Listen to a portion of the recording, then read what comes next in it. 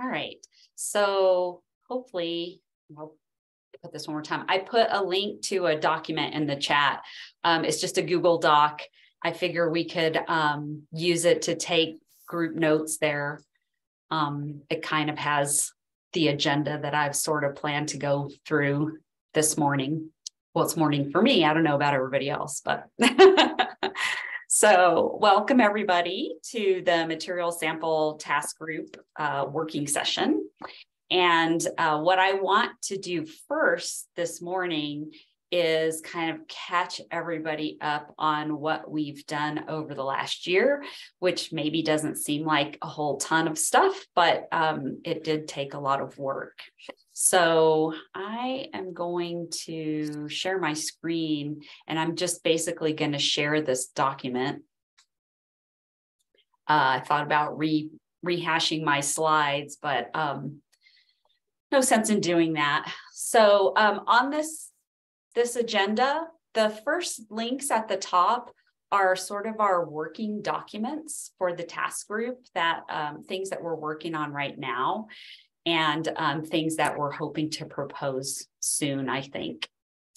And so what we've done so far is we spent a lot of time talking about what a material sample is and how material sample relates to living specimen, fossil specimen, preserved specimen, and organism.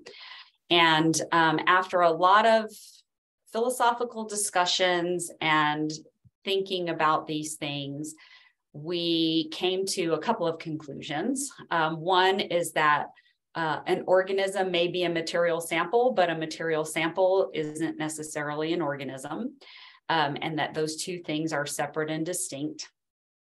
And then that having essentially 4 classes for what we consider to be the same thing seemed a little excessive. So we have come up with a better, we think, definition for material sample.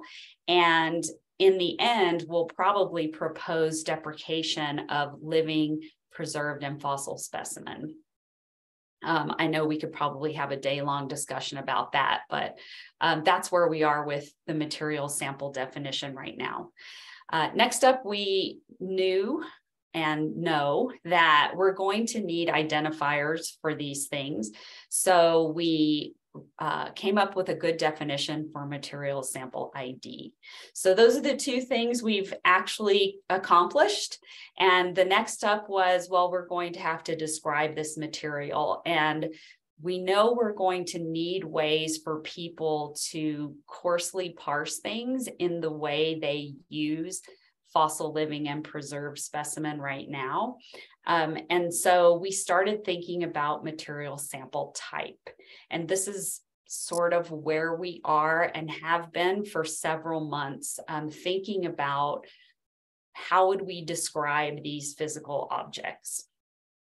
And not too long into this discussion, we realized that having a single term, material sample type, was probably going to be overloaded because we were looking at processes that got you the sample, what the sample was made of, what the sample represented. It was all getting mashed into one term, and it just seemed overworked. So luckily, on our task group, we have somebody who works with Internet of Samples, and he brought us their scheme that they're working on right now, and we started taking a look at it. So this is moving into what we're working on, material sample type, right? And we've been throwing around the Internet of Samples terms, these 3 terms you see here: material sample type, sampled feature, and material type, as potential terms that would be properties of the material sample class. And you can see the definitions that iSamples has for these 3 terms.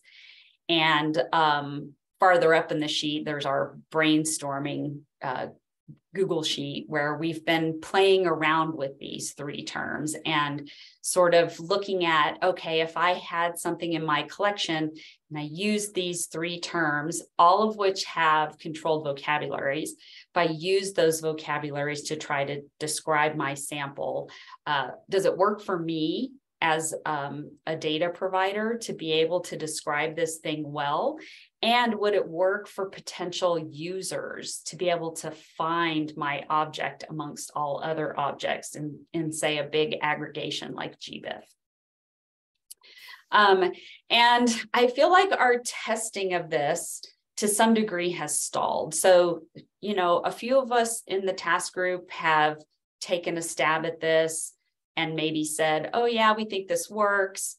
But in general, I have felt like we haven't cast our net broadly enough to be able to say, this is a great thing. These terms would be great in Darwin Core. Let's approach the Internet of Samples people and just bring this stuff in.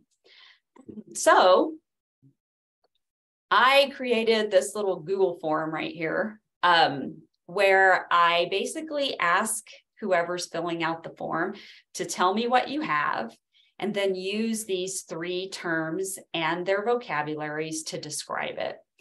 And then give me some feedback on how you think that works.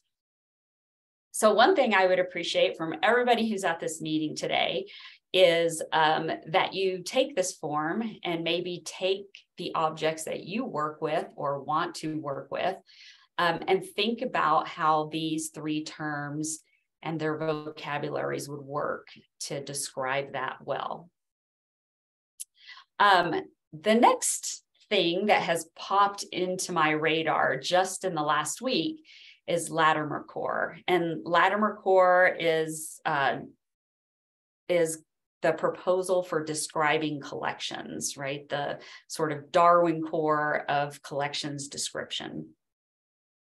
And I've been aware of this on the periphery, but just recently I spent some time perusing their draft documents because it's not an actual standard yet.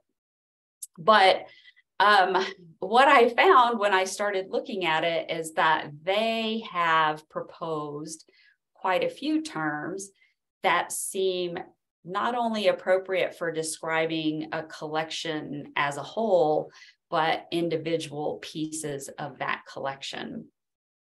And so under this Latimer Core dot here, I've got the terms and their definitions and then notes and examples for these things, because I think this is something that the task group needs to look at closely before we move into just, oh, we're going to accept I-samples, or how I-samples might fit into some of these terms. And Yuta is the one who's straddling these 2 task groups and really got me to look at this in greater detail. So I don't want to delve too deeply into that right now. Maybe we can do that as we continue talking. But I do see that there's a few people here who aren't on the task group or have only kind of been on the fringes. And so what I would like to do is have a discussion about potentially the things we've done, and if everybody thinks those are good, bad, or indifferent, and where we're headed with the material sample type discussion. So I guess first off, does anybody have any comments or questions about our definition of material sample?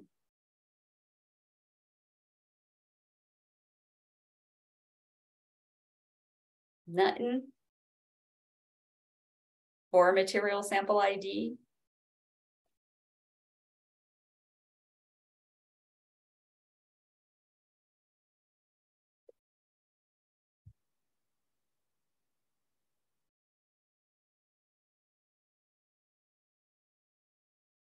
So what am I going to have to do to get anybody to talk here today? I would offer donuts or something, but I can't really do that.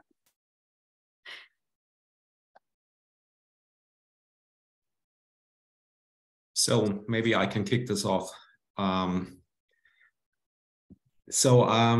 tried to be part of the task group. I didn't always succeed. But it is a topic that is of great interest to us here in Berlin and in various contexts. And so to answer your question, so the current proposal for the material sample definition that we worked on together is a physical object that represents a physical entity of interest in whole or part. And I think I wrote this earlier in one of the GitHub-based discussions that we had in the task group. I think in general, this is, I can work with this definition. What we want to capture, I think, with material sample is the multitude of different objects that come into existence and maybe don't exist for too long in the course of the history that a collection object has from the first from the first intervention that humans have with the original item collected in nature, observed in nature, to that preserved item that is intended to be stored in a collection for maybe an indefinite amount of time, and I think, or at least this is my understanding, that the class material sample is intended to encompass all the different objects that may be lined up along that path. And also, of course, into the future when there are additional derivatives of a preserved specimen in a collection. Think of tissue samples, think of extracts that are being taken. And so I think this definition basically does the job. It includes all those objects, and it hopefully doesn't include too much of the other stuff that it is not intended for. One point of interest, I think, is to further explicate what we mean, or what the definition means when it says that a physical object represents a physical entity of sorts. So what's the notion of representation in that respect? So that doesn't necessarily need to lead to an update of the definition, but I think it should be explicated in a usage note or accompanying documentation. So I think the definition works, but I also think it needs to be explained by additional material to make sure that users understand the same thing as those that have been part of the work in the task group. Yeah, and it's interesting that you say that, because we also have in the chat, this definition includes a physical photograph and a physical drawing of an organism or fossil, right? And I can tell you right now that this is something we, as collection managers, have been struggling with. These kinds of things, because I feel like for some reason we seem to be able to make the distinction between a digital image and an object, but a physical photograph and an object, it's less clear.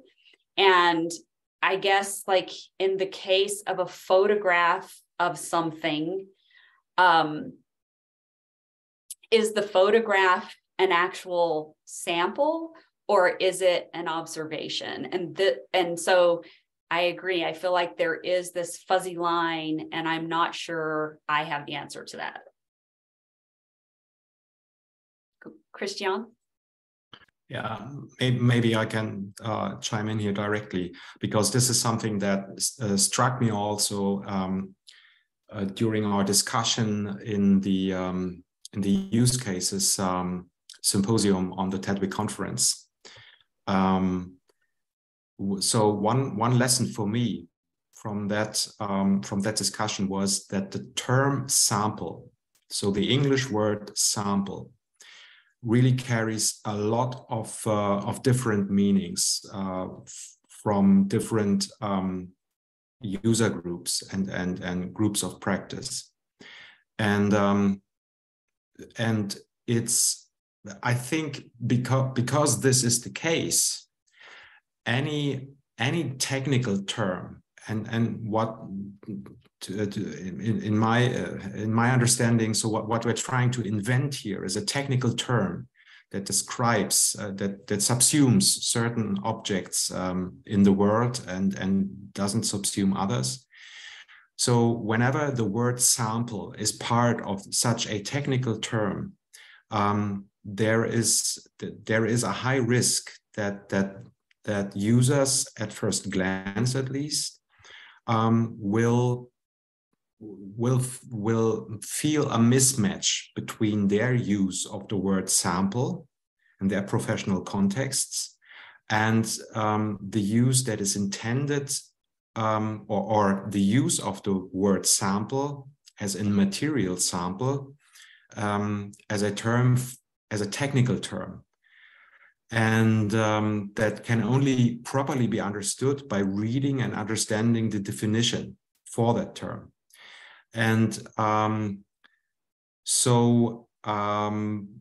think questions or criticisms are valid because of course we want to include various user communities, and if there are constant clashes with how they use certain words in their work, then this is a constant source, I think, of misunderstandings and problems. So I don't know if the general response to using material sample as a technical term is that there are constant clashes with different communities of practice, then maybe the lesson is to actually use a term that carries less connotations for the technical term, but still subsumes the same things, that uses the same definition, basically. So at least this is one option, I think, that for me was one lesson from that discussion at the TDWG conference.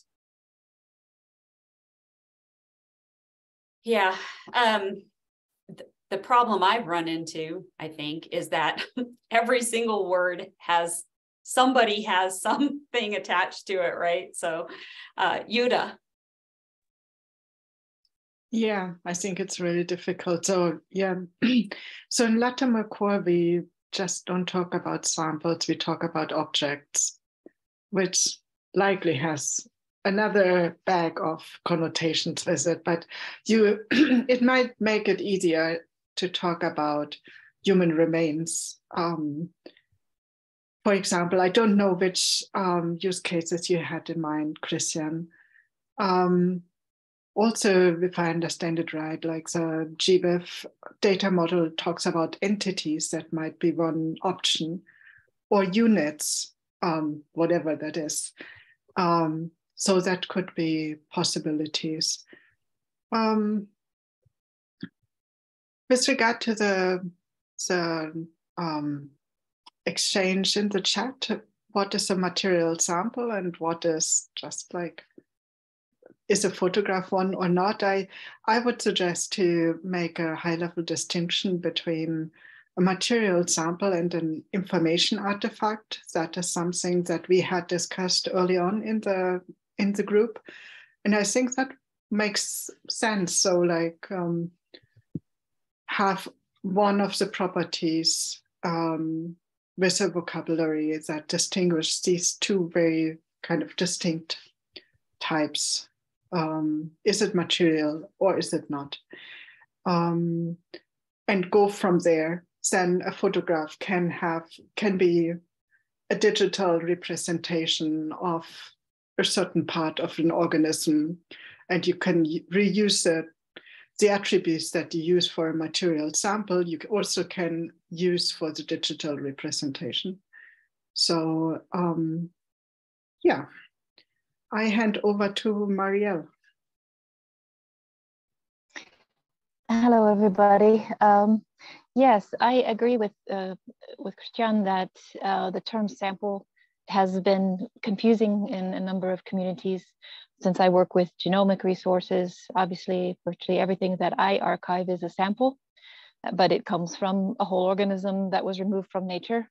And then various samples are taken from it, including, you could argue, the study skin, the skeletal material that are preserved in the collection, say a mammal collection, for example.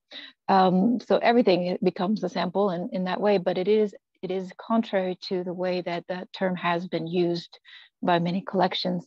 I agree again with Jutta that it may be entity or object, or a catalog object is what we use. In the database that I use, we in Arctos, that we share our database collaboratively across many different types of collections, including cultural and art collections, where they have many representations of things, many as well as human remains. So the use of terms is sensitive, and we need to make sure that we can accommodate all potential uses. So we use the term catalog record, which can be anything from a whole organism to a tissue sample and everything in between. So perhaps something other than sample is warranted here.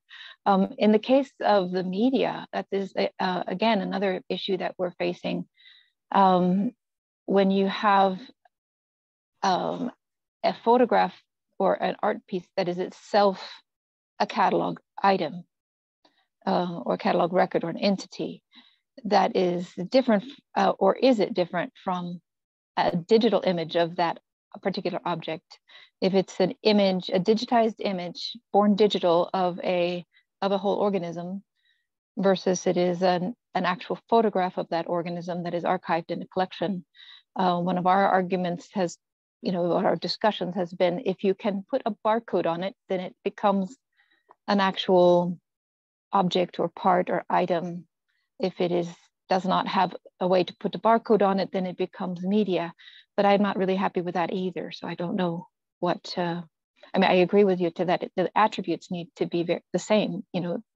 A digital item or a photograph in a drawer will still have similar attributes that need to be captured, regardless of its physical nature. So those are two different observations.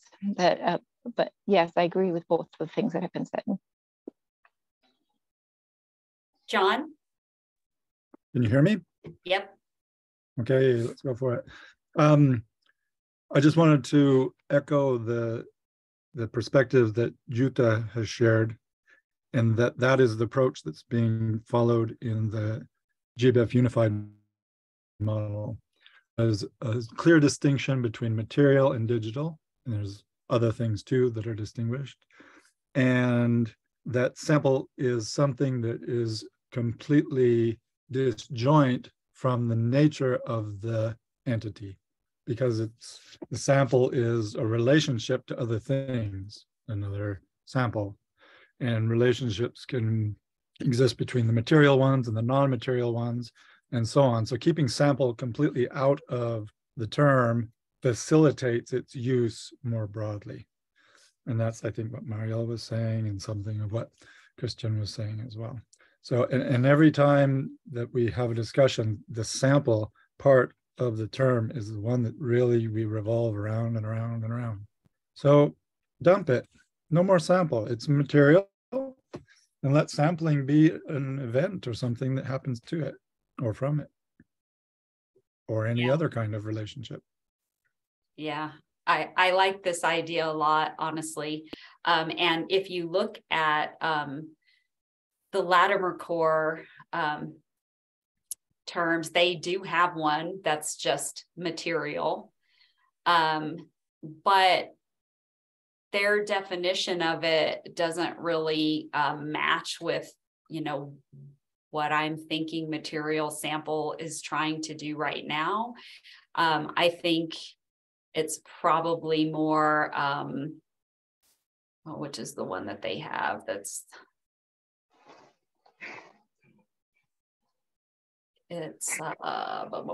Utah, help me out. Which is the one that would be material sample?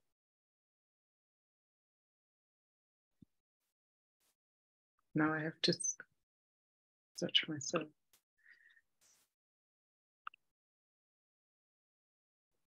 I mean, I guess there's, the type of collection term, but to me, that's more of a course description. It's not really telling you whether you have material or not, but I know you guys have a term for that.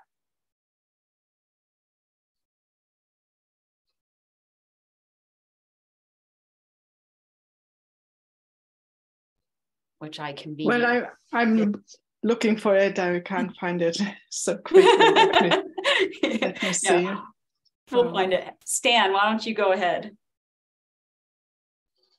Okay.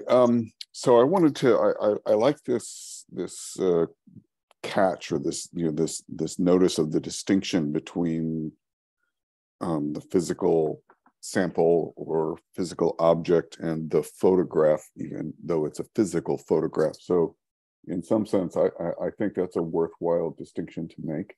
And I would not equate a physical photograph, even though it represents something.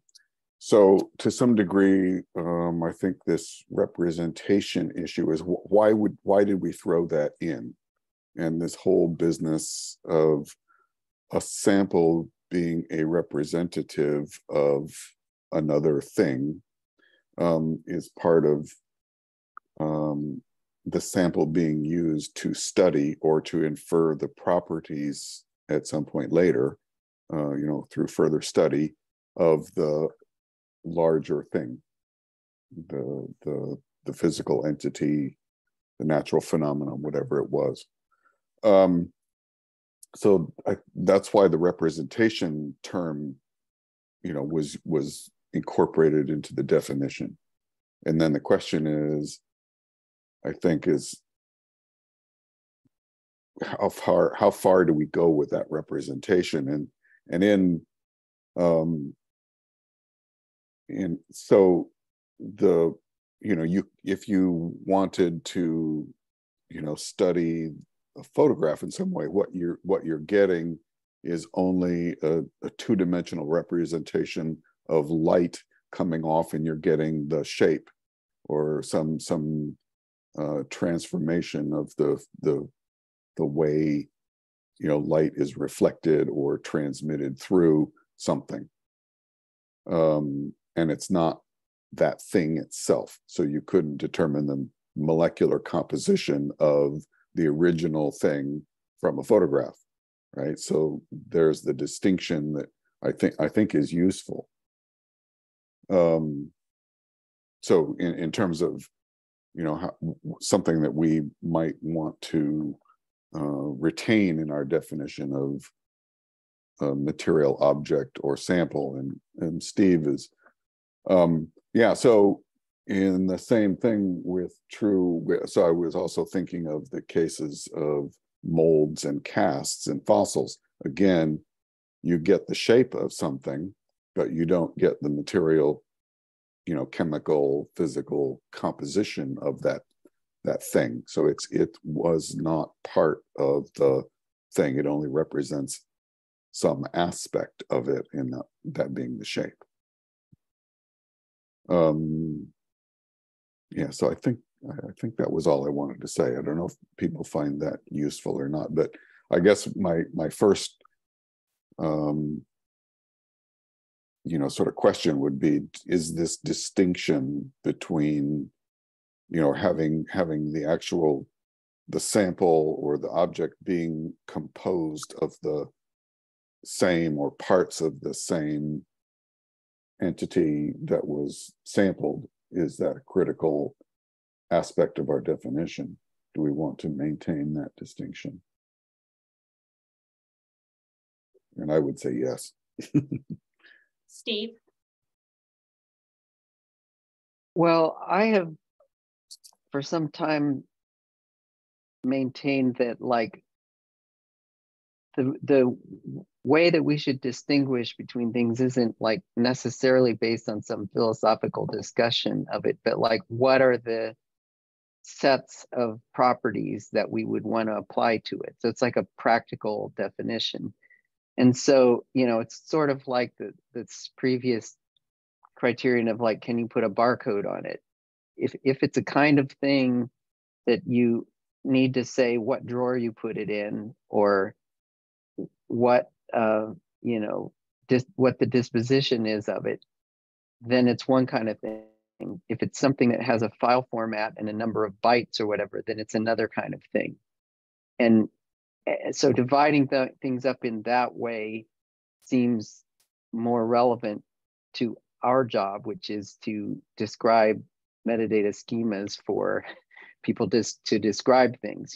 Yes, a fossil is something that doesn't contain the physical material, but people put barcodes on it, and they have information about, like, loan records and things like that. So I would take a practical approach more than a philosophical approach on it. Yeah, I mean, so Dusty kind of said the same thing to us last week, was, does it, when we get into the philosophy of putting barcodes on things or whatever, he's like, is it atoms or is it ones and zeros, right? Like those are the things we're looking at. And I mean, I think there is a weird overlap in the form of a photograph, which to me, the material is the photograph. What it depicts is something else altogether. And in a way turns out to be identification or other things, but it's still a physical object that you might go looking for or want to use in some way.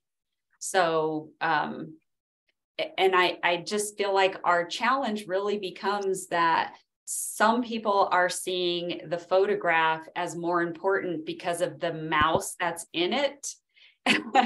and that's getting kind of conflated with just, I have a photograph.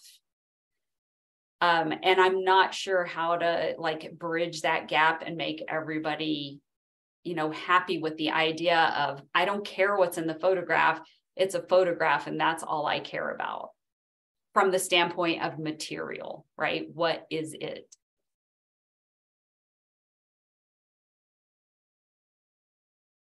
Yuta? So could one thing be both? So if it's an historical photograph, you would be interested, actually, like, it would be a print, and you would be interested in actually the thing that you can hold in your hands. So in the material object. And on the other hand, this material object will provide you information about something in nature out there. So it will give you evidence. So it would actually be both. It would depict something that is an information artifact, and at the same time, it will be a material sample. I guess I haven't thought about it this way before, but no. You could, so what I think is that you could have several attributes actually attached to it. So you could just simply say it's a material object and an information artifact, and then go along with the corresponding vocabularies. Yeah, Christian? that does make sense to me. Yeah, so actually, I'm not at all concerned about photographs. So in a collection of paper photographs, of course, according to the definition that we propose, a particular paper photograph is a material sample. And yeah, I think the first point is, I cannot stress this enough, that when in the context of information exchange standards like Darwin Core, any term is a technical term that needs to be understood by referring to its definition. We could call this thing Quijibo, and if it has the same definition, it still means the same thing.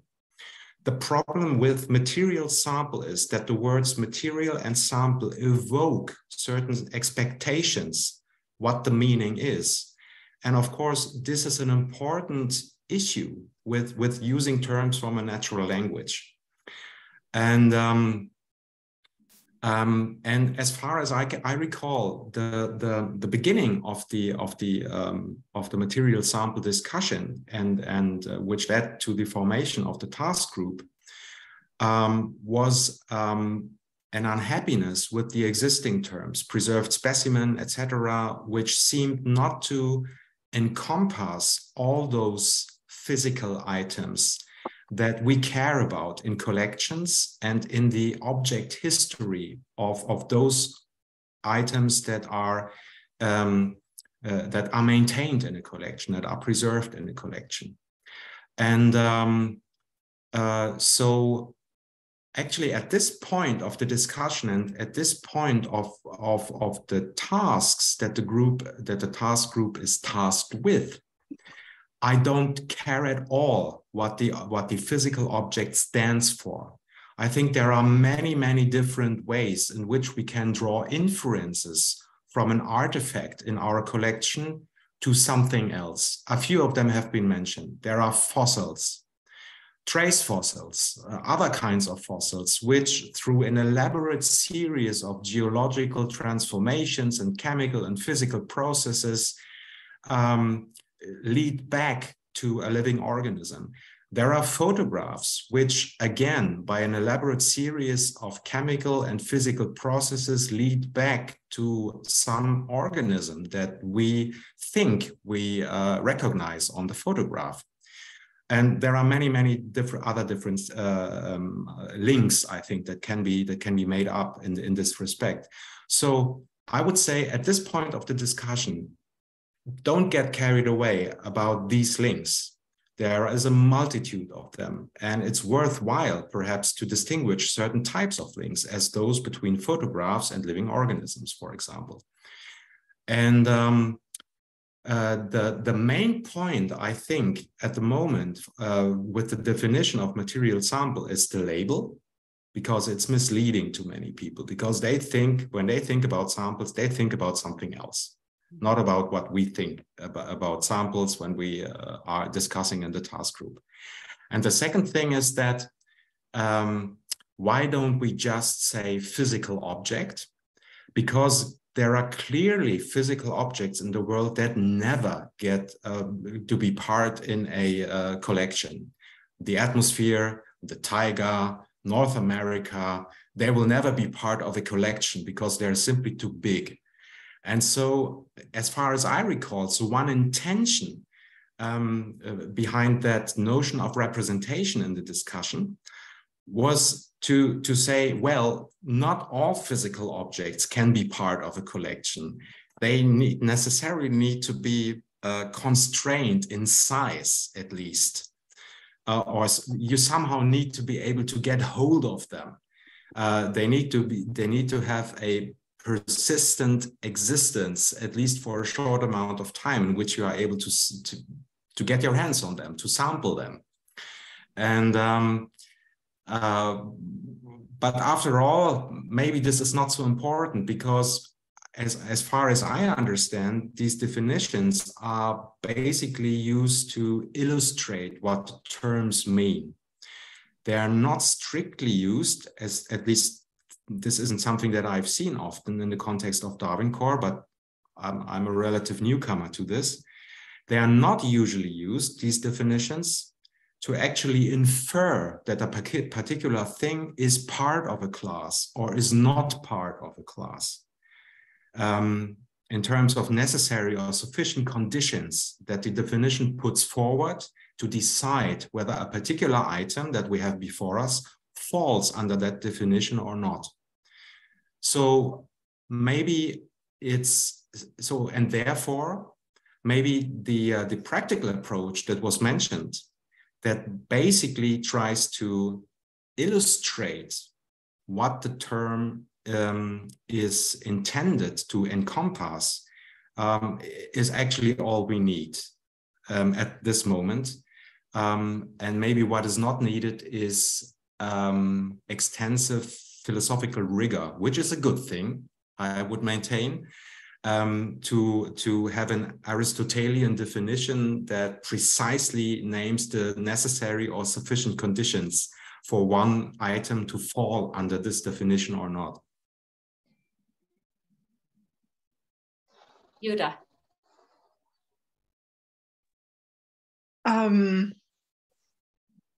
Continuing on with like definitions, and I agree. I mean, over the past week or so, I have been delving into the history of Latimer Core and what has been done in the natural collections descriptions way back. And they actually had definitions for all of their terms and examples.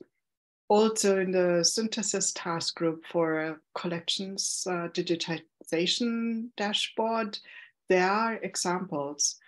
And I found that exceedingly helpful for deciding on attributes for properties and so on. So I think really if we are talking about both the terms or the properties and vocabularies, it is always necessary to have definitions. What do you actually mean with a certain word? Because you could approach it from very different directions and understand it quite differently. So that is something what I recognized. And so far I have been only working with words, but I recognize that I have to add definitions to all of these wonderful vocabulary terms, so attributes. So I agree. It's important to have definitions and orient yourself by these definitions. Yeah, I think part of the challenge is, I mean, and we've seen this right here, is that people have in their brain already what some words mean. And so they don't read the definitions, or they decide to ignore them because they know what this term means, right? It's like the discussion we had about what's the difference between a specimen and a sample. And I feel like nobody in the world can tell me that. But people know what a specimen is and they know what a sample is, and they're not the same thing. So I do agree. I feel like including the word sample in this term causes problems. And, you know, the whole idea that North America can't be in a collection, there's probably somebody somewhere that would disagree with that. Like, just because I can't hold it in my hand doesn't mean it's not in my collection. Ask Stephen Wright about all the shells on the beach, right? He keeps his shell collection scattered all over the world. So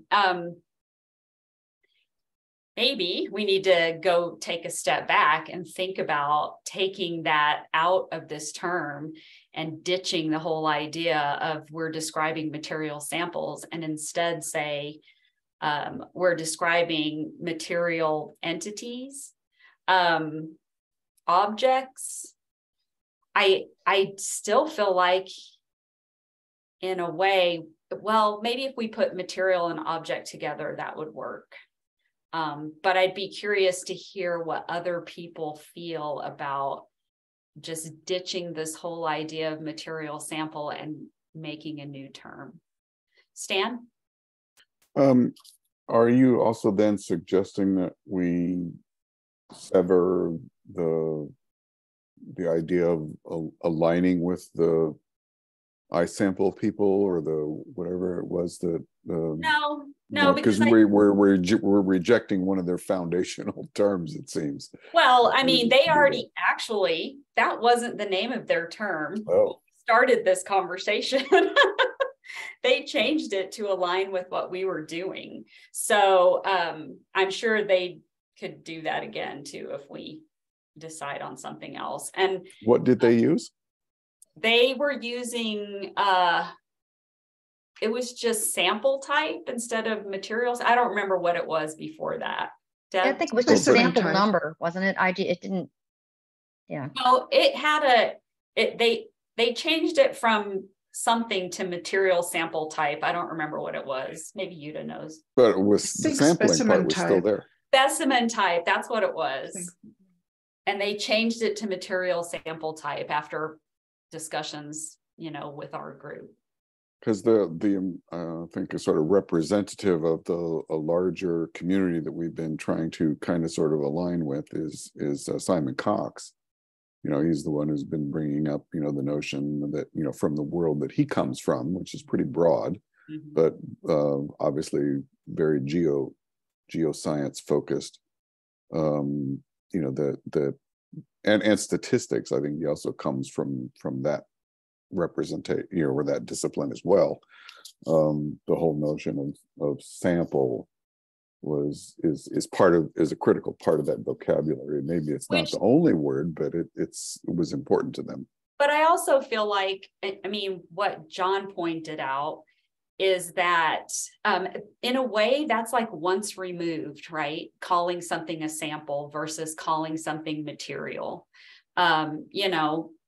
Devil's Tower is a sample of, an extinct volcano to some people.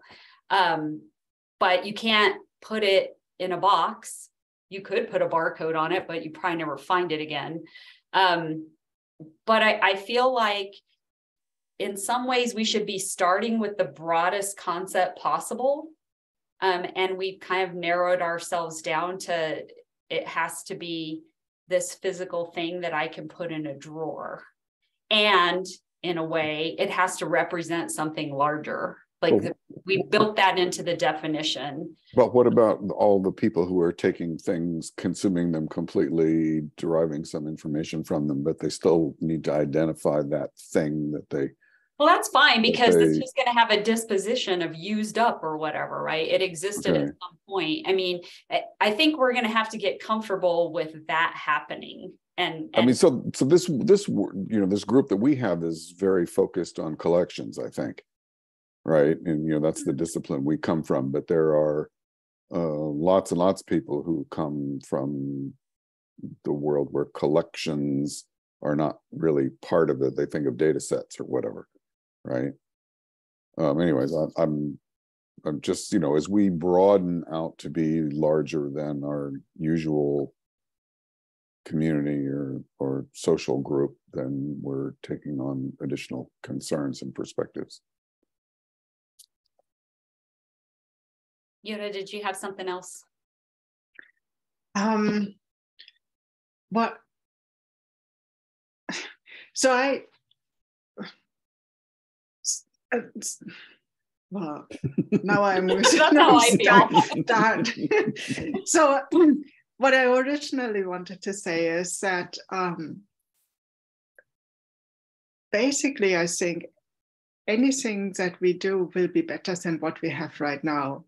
So I'm coming from the the use case of GeoCycle. And if you look at what kind of data is in the database right now for all the terms related to material samples in the LATU, anything that we can do and that we try out will be just much better. And at one point we just have to, we might not get it right at the first step, but it will definitely be progress. So, and I also think that that was the second thing in answer to, was it you, Stan, just right now? I think we are already a bit broad. So like, I mean, Stephen from iSamples, I think he comes from the paleontological, geological side. I come from likely more the statistical side. So we have kind of like a broader perspective. So we are raising here the topic if we should, like, I thought we had these two terms like finished. And so if we are raising the topic here right now, if you should rename them, then I think we really should come to a conclusion and really say, okay, we are now going to call them material object type. That would be my preference, but I can live with material entity type, and do that and not discuss it forever, because I would like to move on. I can live with sample, but I am also happy to change if that clashes too much with somebody else's, like what Mariel said, like what you're doing in Actos. So let's just do it. So Yuda, because I don't have it in front of me, and you maybe don't either, but you might be able to find it faster. In the Latimer core object stuff, I think it's like object group or something that basically splits between information and material. And what are the terms that you guys have in there for that split? So, this highest level split is that we have for collections. So we are looking at the collection level, but obviously the entities or the object within a collection will define like the main characteristic of the collection. So I think the property that the highest level property is base type of collection, and the terms that we have in there as examples are material sample and information artifact. And so I think what I would align these with the terms from the GBIF data model, which are, I got them from the diagram, so John, please correct me. So they are called material entity, digital entity, collection organism. Correct. So that's kind of like the terms that are out there. And in Latimer core, we do object. So if that is a question. So, but I mean, specifically there in the examples, the term material sample shows up, right? Like, because I added it there, yeah, and it's from our yeah. group. So I mean, it's I'm happy to change that. So that's not coming from somewhere else. Yeah, I mean, I think this is also kind of part of the challenge in what we call things is, then those, whatever term we pick gets used all over the place potentially, or is equal still to things that are used somewhere else that have yet to be changed to match. You guys get what I'm saying there? That's kind of random, but if we decided today or tomorrow, whatever, to say, no, we're not going to have material sample, it's going to be material entity. And Latimer Core was already out there doing its thing with material sample. It makes it hard for newcomers to match things up. So also something. Teresa, in the new model with that GBIF is proposing, they use entity in this context, or would we be overlapping with a different use of the term? I mean, John can correct me if I'm wrong, but I feel like really in the GBIF model, what we are talking about here is material entities, because an entity could be, the mouse with all of its parasites, which is still a material entity, but it's like a broader one. I don't know. John, what are your thoughts on that? Entity first, can you hear me okay? Yeah. Okay. Entity is a class that's very generalized, and it's sort of a pragmatic class that allows other things to be related to each other by making them subclasses of an entity. What's clear is that there are material ones and there are non-material ones. And right now, there is a class for material entities. There's no class per se for non-material entity, which would be everything that's not material. However, there are some examples of them. Digital entities are one example, and an organism is another example. Within the digital entities, there are also subtypes, such as a sequence. A genetic sequence is a digital entity. And then there might be others, things like a data set might end up being a digital entity as well. So entity itself is meant to be quite vague and pragmatic and allow you to connect other things together. Given your examples, go back to that physical photograph. That's a material entity, no question, in the GBIF unified model. If you make a digital representation of it, you have a digital entity that's related to the physical one, the one you share on the web. And it has its own characteristics that are digital in nature. And both of them can be related one way or another to the physical material that was of interest as content inside of them. So you can relate, because the entities can be related in whatever ways are needed, you can say very specific things about how the physical photograph is related to the physical specimen and how the digital photograph is related to the physical photograph, and so on and so forth. You can be very explicit about all those things. And that's one of the beauties of keeping it, like I was saying, disjunct from the roles that they play, being clear about what their nature is. So does that help, Marielle? It makes sense to me, and I don't see any conflict with the way that we're discussing using it here. Does anybody else? I mean, it seems like it would fit with the GBIF model.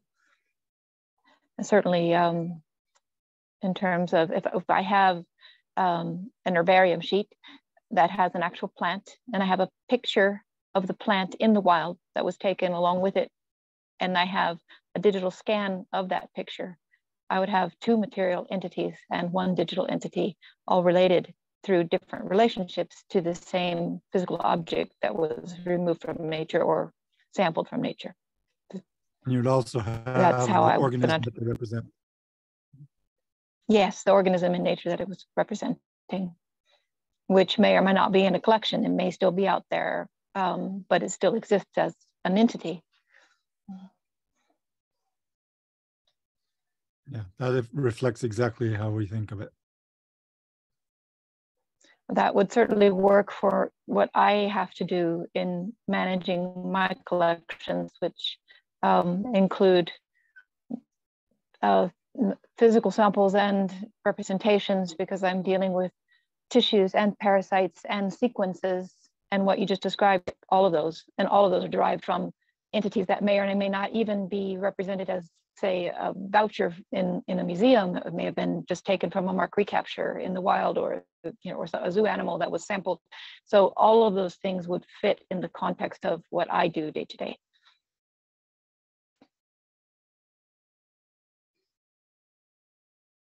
James? I don't know if I'm being purposely quiet here or if I was confused with everybody else. Anyway, I'm not against entities, simply because in the discussions, sort of related to Dina, but other things we've been doing for a long time, we started at entities. We had physical entities, just entities, as Christian has probably said.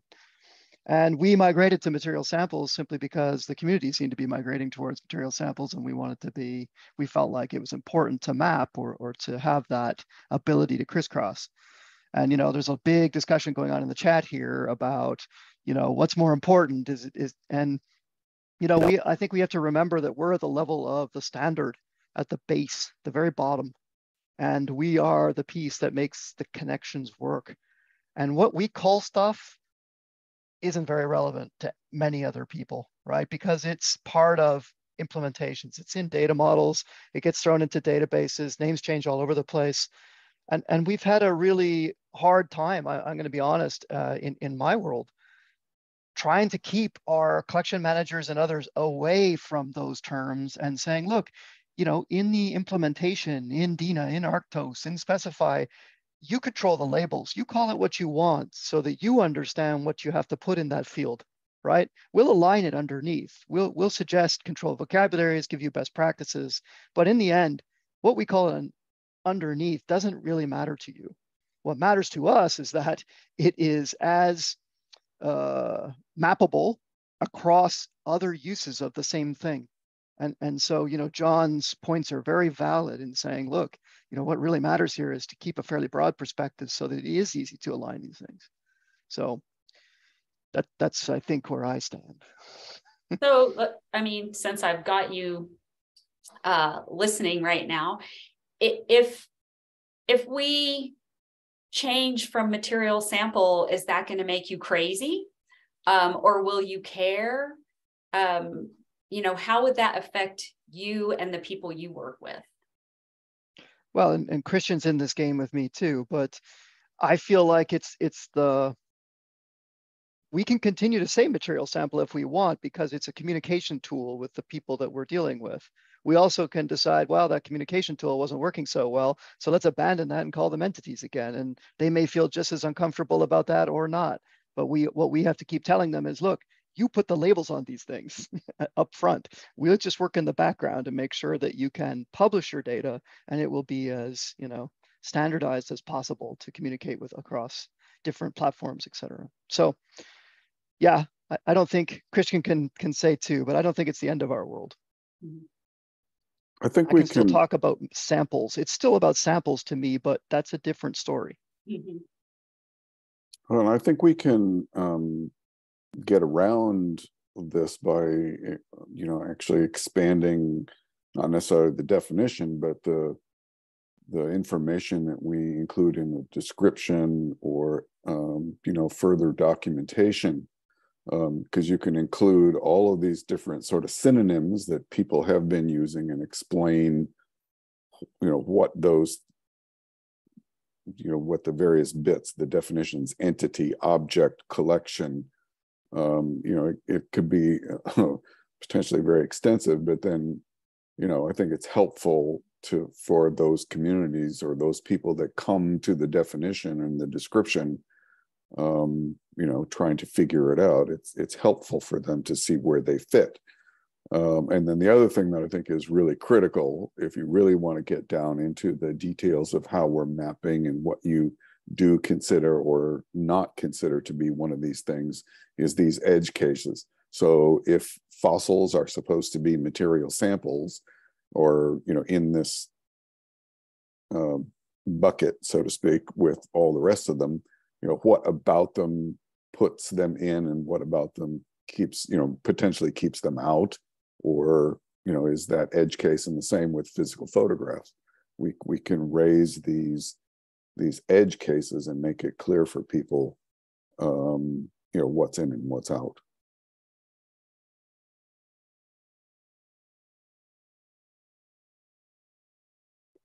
Christian? Oh. Can't hear you. I basically agree with everything that James said. That's James, this is a really important point and I think it needs to be stressed that right here, we're talking about elements of an information exchange standard. And then there is another level where the information exchange standard is used somewhere on the bottom of concrete applications that have users and that have user interfaces.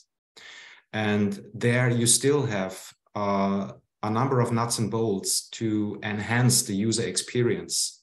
And one of those is to use labels in the user interface that the users expect, that conforms to their usage of certain terms or certain workflows that they employ. And of course, I mean, there needs to be an informed and responsible translation between the two. And there's no automatic way to do this. You still need to resort to definitions and examples that explicate how certain elements of an information standards ought to be used. But there is this additional level, or these additional levels, to carry over the information to users in the right way, in the correct way. And so a switch from the label material sample to material entity, for example, which I like. Entity is abstract. Nobody really knows, I doubt that very many people have an intuitive understanding of what an entity is. So you're forced to read the definition or the documentation.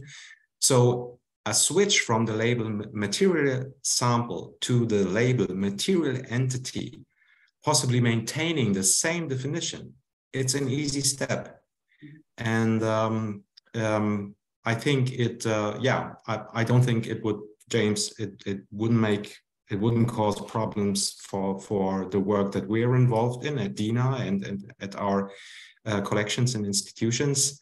It would avoid, as Carlos in the chat points out very nicely, it would avoid perhaps many problems in understanding with communities of practice which have a certain understanding of the words sample or specimen.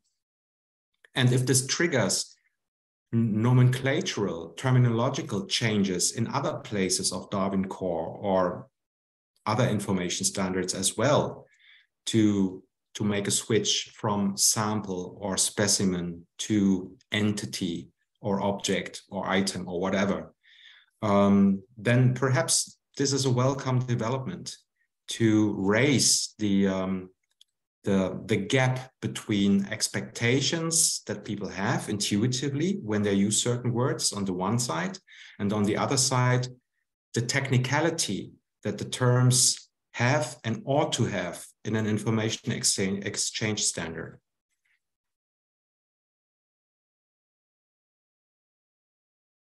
Yoda? So we seem to be zooming in onto entities. And I'm happy with that. I like the label thing. I think that's important. One question I have, and I don't have enough experience, so mapping seems to be like high on the agenda of a lot of people currently. And with Darwin Core, with Latimer Core, we started, or Matt Woodburn actually mapped our terms to where they come from, because most of what we do comes from somewhere. And it's actually not so simple. So I was wondering, if we use such a really broad concept like entity, are we going to run into problems when it comes to mapping? Or does it make it easier to map So that would be my question. That is kind of like maybe before we decide on changing to entity. Anybody who has experience? Well, so I'll just interject here a little bit because I feel like, first of all, material entity or material sample, whatever we wind up calling it, is intended to be a class. So you basically are saying whatever I have belongs in this class, correct? So I think in this case, it's not really so much mapping because we're going to ask people to identify things as this class, right? John, you go. My question is the same as what Christian put in the chat, which is what mapping are we talking about? There are two that I can think of. One is mapping between definitions of terms, well, mapping terms to terms in a formal way between vocabularies, so we know what things are equivalent and what ones are not. And the other is to map actual content into the correct properties, and therefore understanding what properties go with what classes. Both of those are important, obviously, but they're very different. They're very different exercises. So which was it that you were interested, or is it both? I got myself into like a I actually have no clue what you're talking about. I have to say, we had, I mean, yeah, I need to get into that I can very explain. obviously. So. I can give an example. Oh God. So in Latimer core, you've got material sample or something like it, right? Mm-hmm. And in Darwin core, we're presumably going to have something, and it might be called material entity, for just an example. If we maintain material sample, the mapping presumably would be trivial if the meaning's the same. Material sample in Darwin core is equal to material sample in Latimer core. If the definitions are different, then the mapping isn't like that. Even though their name's exactly the same, the mapping isn't the same. It could be that one is a broader term for the other. So there's that kind of mapping of the semantics of the terms. If that's the one you were worried about, then yes, that's an exercise that's so far never been done between Mixis and Darwin core, where there was a formal mapping of GG, it's not GGBN. Never mind the acronym. GSC. GSC. The terms to the Darwin core ones in using a particular technology to do exactly that, saying this is an exact match to that, a broader term for that, etc. So that's an exercise that has been done once, at least in our community. And if it's one that is of interest to do, because a lot of these TDWG proto standards are about to hit public review. And I know the concerns within each one is that we're actually talking about the same things. We need to align the definitions between them. And in fact, use the terms from one or the other, decide who's the owner of the namespace for the term, and use them the same way. That's one exercise. So I have only a little experience with that. I know that it worked very well with the Mixis group. The experience with the other one has been heavy. We're trying to map data from wherever it's coming from to a given term. That happens to be a problem even with the simplicity of Darwin core. When we start getting more complicated and things can mean things in different places or be terms that belong to two different classes, like scientific name could be part of a taxon or it could be part of an identification, then it becomes more complex for the data publisher to put things in the right place. That's a different problem altogether, one that is facilitated by having good and consistent definitions wherever the terms get used.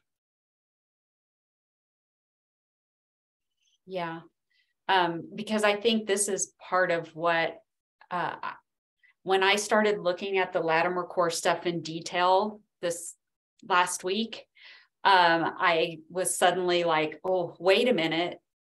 I feel like they've already done a lot of this. And if Latimer Core becomes a thing, then we need to match up with what they've done. Otherwise, we're just going to cause confusion all over the place.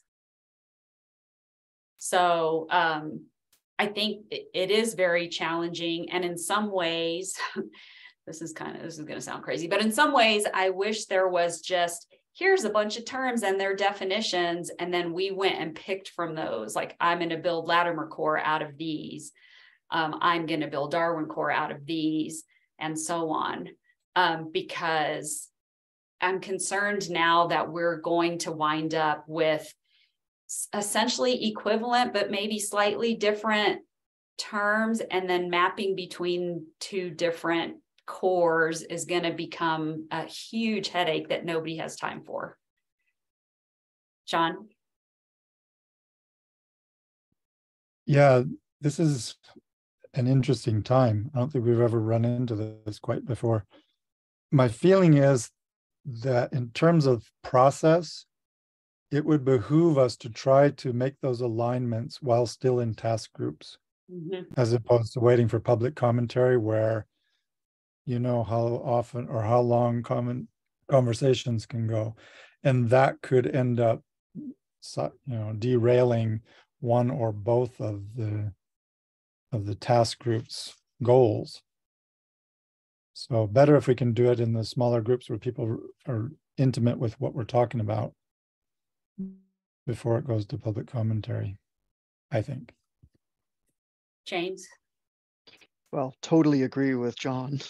This is an interesting time where we have, a collision sort of at the very same time. But I was going to say for Latimer Core, I mean, if I'm looking at this, and I'm not as familiar either, but material sample is a control vocabulary under a different term, so that's not a big deal. We'll just change the name. And material, well, problematic or not sure, but it isn't the same term.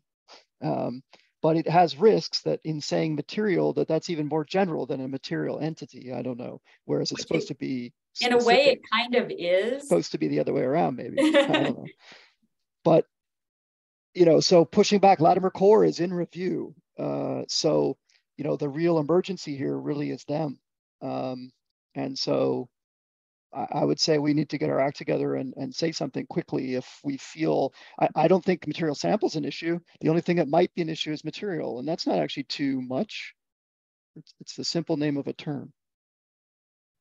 So, but what's missing from our side that they have included are these things like preservation mode, preparation, all things that we were considering would need to be part of the material sample class, right? But they've already done. And maybe that's good, and we could just say, yay, done. But also I feel like potentially that hasn't been looked at in enough detail in the context of Latimer Core, but maybe it has. I don't know. There's a pretty broad audience of people in Latimer Core, so I would assume that that's been fairly widely looked at. Jutta, you've been part of this. Deb's gone, but she was too.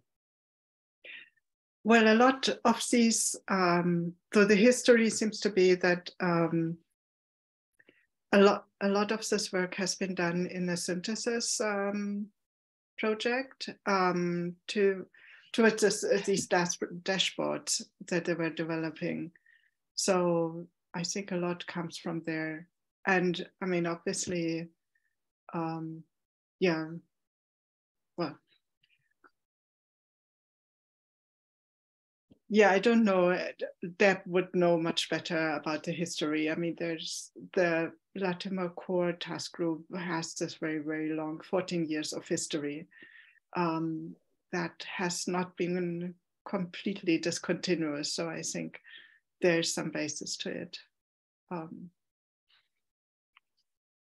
Christian?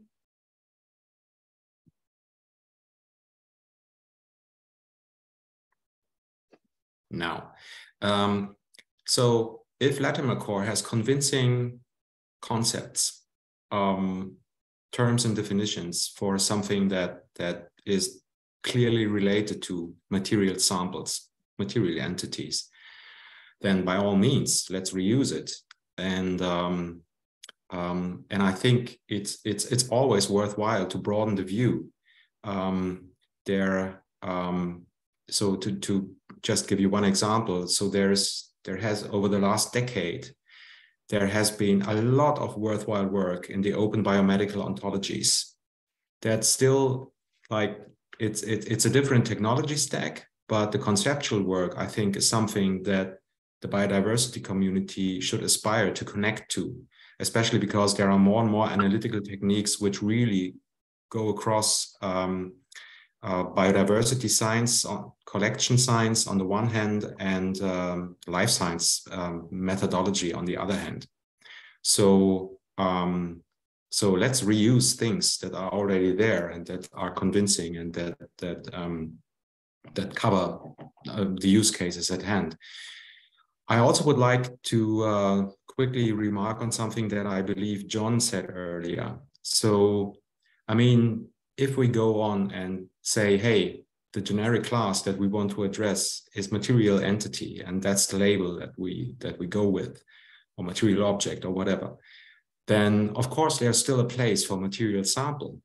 And I agree that the term sample evokes certain expectations as how to this material object has been obtained, or that it stands in a relation to something else that got sampled. And having material entity as an umbrella class, as a generic class to cover a variety of use cases that Mariel also alluded to earlier, doesn't of course exclude the use of the term material sample as what probably would be a subclass of material entity.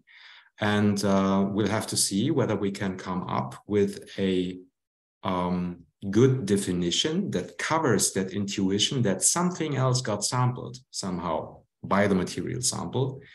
But this probably would be the intuition that somehow would need to get formalized by defining a class labeled with material sample.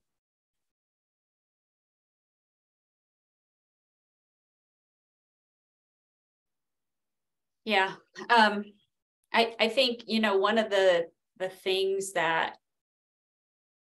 struck me when I was talking to the Latimer Core group last week is, you know, for me, when I look at some of the things that they have in collection description, so it was like base type of collection or object group or whatever. And, you know, my gut reaction is like, well, that should just roll up from the bottom, right?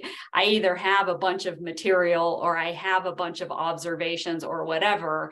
And that's how you get to a group or a, you know, basic description. And so I guess part of me is also thinking about people who are managing these collections that are going to be described, and how are they going to get to those things, right? In some cases, it's easy. I got a bunch of fossils, so boom, I have a fossil collection, yay. But in some cases, it's not so easy. You have a whole bunch of different things, and how do you decide which one's most prevalent, or what am I really keeping track of here? Or do you have to decide? And does that mean that everything in your collection needs to carry one of these labels so that you can get, you know, to the kind of meta description? So I think that's the thing that kind of bothered me in a way, but I guess thinking about it from the opposite direction, if I just assume that everything physical is a material sample, then, you know, my base type of collection is material, like, or whatever they choose to put in their vocabulary. So I don't know. It sometimes becomes difficult to tease apart thinking about these terms as individual descriptors and how they're going to get used in some of these, you know, kind of classification property things like Latimer core or Darwin core or whatever. And I think that's where potentially we run into trouble. But we're coming up on our time here. And I do think, you know, after talking with the Latimer core people, what my task group really needs to do is look at the terms that they have and consider those. Because while eye samples could still be useful for controlled vocabularies for potentially some of these terms, I think we need to think about what's happening right now in the TDWG sphere and make sure that we're aligning with that more importantly. Does everybody kind of agree with that assessment? Yeah, okay. So I think, you know, I still have our monthly meetings on the calendar. I believe it's next week or week after next, I don't remember. But I think this is what I want to focus on. We can talk about using something other than material sample, although in the grand scheme of things, I'm not sure that will make a huge difference as long as we have good definitions. But I'm open to changing that if it's going to make it easier for the world to read the definition. But we really need a close look at what is Latimer core putting down for describing a collection and making sure that we can use those terms and hopefully align with them before that thing goes out for public review, which I don't know when that's supposed to be. I don't know what the timing for all these things are. That's up to Ben Norton. He's the review manager. So he's basically going to take the result of the expert reviews, which are going on right now. And he'll, I don't know if he has to come to the executive, but he'll make some recommendation to the executive as to whether it's ready to go to public comment or not. Yeah, and it could take several weeks. I mean, you know, it's often difficult to get reviewers to respond. A month is probably optimistic. I don't know when the requests went out, but and especially if there's a lot of documentation and you know material to review, it's going to take those folks some time. Which it's a lot. So. My understanding is that it's actually turned into a somewhat more iterative process than it has in the past. I mean, in the past, the draft has gone out for review and the reviewers review it, often anonymously, and then they send back a report. In this case, neither of the reviewers are anonymous, and I think they're actually, you know, like meeting with the task group to talk about things. And so, I mean, you could ask Ben about this, but the process is, like I say, more iterative, and the reviewers are quite engaged with the task group itself, more so than in past reviews. And so my impression is it's not going particularly quickly because of that, as opposed to like if you just had the standard review where the review manager says, you got 2 weeks, send us a paper with some comments in it. Well, but so talk there's time. To Ben, he would know. There's time. And I think they would appreciate, I'm sure, getting feedback from this group and others. Yeah, I would actually recommend.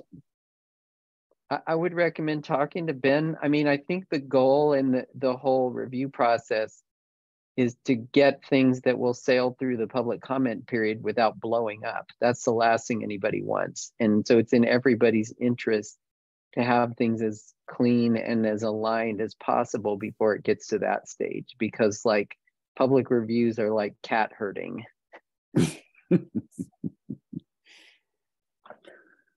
Yeah, so we have been meeting with them for maybe half a dozen times, and our next meeting is on the 17th, which would be the day after our material sample group meeting.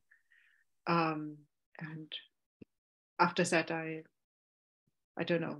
So, but it is iterative and on both sides. So, yeah, and so I mean, Yuta, from my perspective, the more we can, coordinate, and if I can come to that meeting on the 17th, even if I just listen, and maybe I would have something to say from our meeting the day before, but I think that would be helpful and potentially could, shorten up the time that we have some kind of material proposal.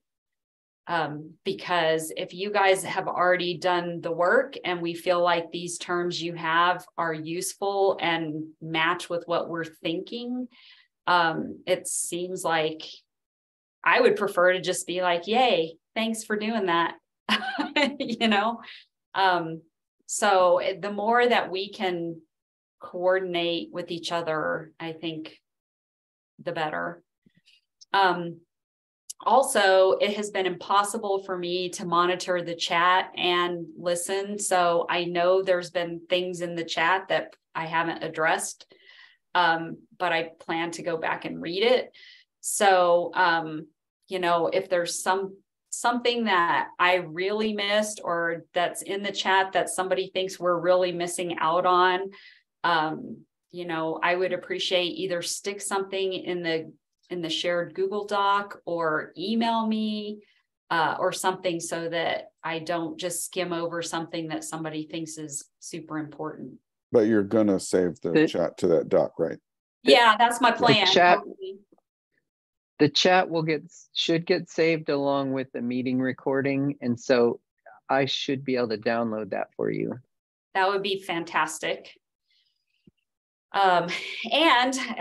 Thank you all for being here today. It's really good to have, I feel like I've gotten some outsider perspective from just the, task group people that I'm used to talking with, and that's awesome. So I really appreciate you guys coming. And, if you want to attend our regular meetings, they're on the 16th. And I can only tell you my time, which is 10 a.m. and 4 p.m. and that's Mountain Standard Time. But feel free to email me if you want to get the meeting link, or just use the contact on our TDWG page. And I would love to have anybody who's interested participate. So we've gone a little bit over.